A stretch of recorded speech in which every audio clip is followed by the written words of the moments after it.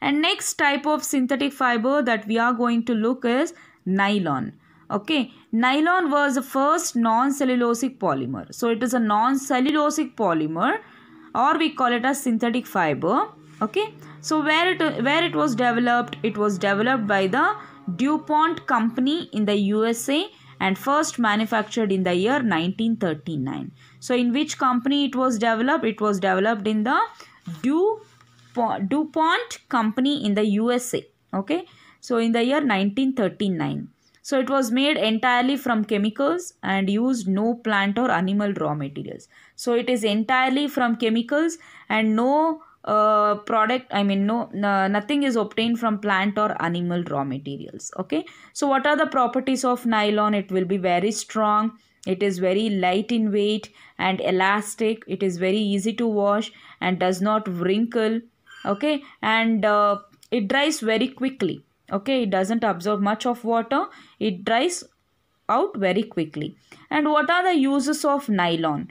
Nylon has many uses, some of which are given below. Here you can see it is used in making swimwear. Okay, nylon cloths. So in gym suits and all, you can see it is made up of nylon only. Swimwear, raincoats, umbrella, hats, because it can dry out very quickly, right? So these things are made out, umbrellas, hats and leggings. Okay, so it is used in making curtains, carpets, ropes, and also used in packing materials, and also it is used in toothbrushes, bath sponges also. Okay, it is used in making tents, fishing nets, parachutes and also tires. Here you can see in the picture items made from the nylon. Okay, raincoat, umbrella, toothbrush, what you see, that is also made up of this nylon material.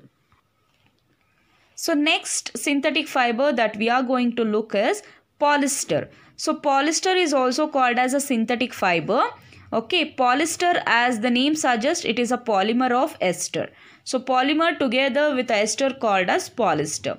So there are different varieties of polyester, for example terylene and PET, that is polythene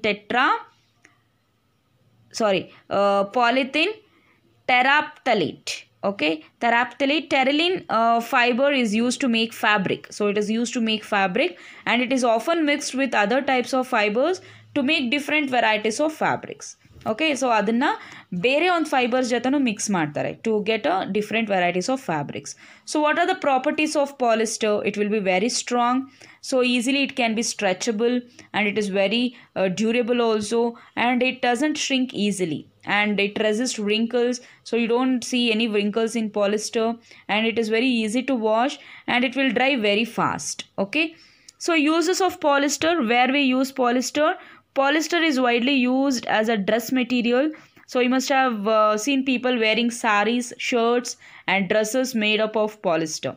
And polyester is popularly combined with natural fibers and also man-made fibers to make wrinkle-free fabrics. For example, polycot, it is a mixture of polyester and cotton. And similarly polywool, so it is a combination of polyester and wool. Okay, polyester is also used for pillow stuffing. Okay, and PET is commonly used for making bottles and storage containers. So you have seen this, right? Polyester duster, in everybody's home it will be. Okay, so this is the use of polyester. Next we shall be looking into acrylic. So the last one type of synthetic fiber. Acrylic fibers are synthetic fibers which is made from the polymer, that is polyacrylonitrile. Okay, the properties of acrylic fibers are similar to those of wool. So wool is a natural fiber, right? So it is very soft, lightweight and also warm.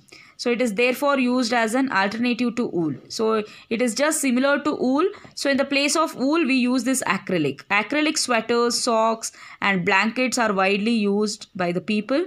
So because it is very cheap compared to wool, and it will be very resistant to weather also.